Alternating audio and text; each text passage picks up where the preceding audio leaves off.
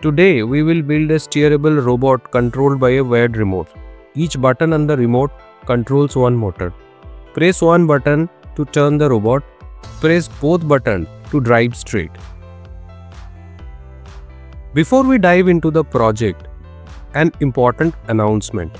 Join our exciting initiative for school students.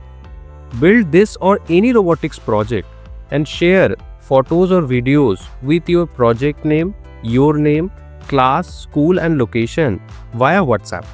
Number on screen.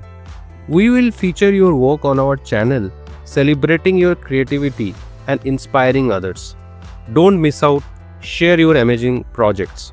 Now let's get started. Here what we will need: 2 DC geared motors with compatible wheels, 2 mini breadboards, 1 double battery holder, 2 lithium-ion batteries, 2 push buttons, solid core wire for breadboards and other connections, wire strippers, and lastly we need 2 wheel acrylic car chassis with its accessories. First of all, let's understand the breadboard. Rows of 5 holes are connected internally. The gap in the middle separate connections. These adjacent rows are not connected. Now understand the circuits. Connect the positive wire of the battery holder in any row and negative, that is black wire, in a separate row. Now connect motor wires.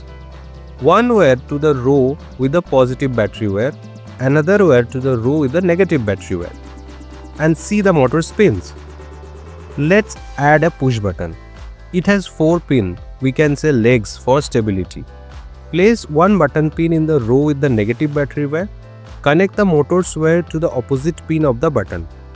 Pressing the button closes the circuit, causing the motor to spin.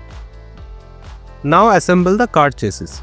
Mount the caster wheel using the screws and bolts which come with the chassis kit. Mount the motor properly on the chassis and pass the wire from the holes provided.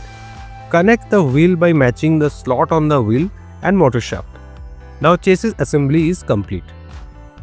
Let's set up the circuit for the robot. Refer to the wiring diagram in the description or pause the video to view on-screen circuit diagram. Now, take the first breadboard for the robot circuit. Connect battery pack, red and black wires to different rows. Connect negative wires of motor to the same row as the battery pack's black wire. Leave red motor wires disconnected for now. Take the second breadboard for remote control. Insert 2 push buttons in separate rows. Now connect the remote to the robot.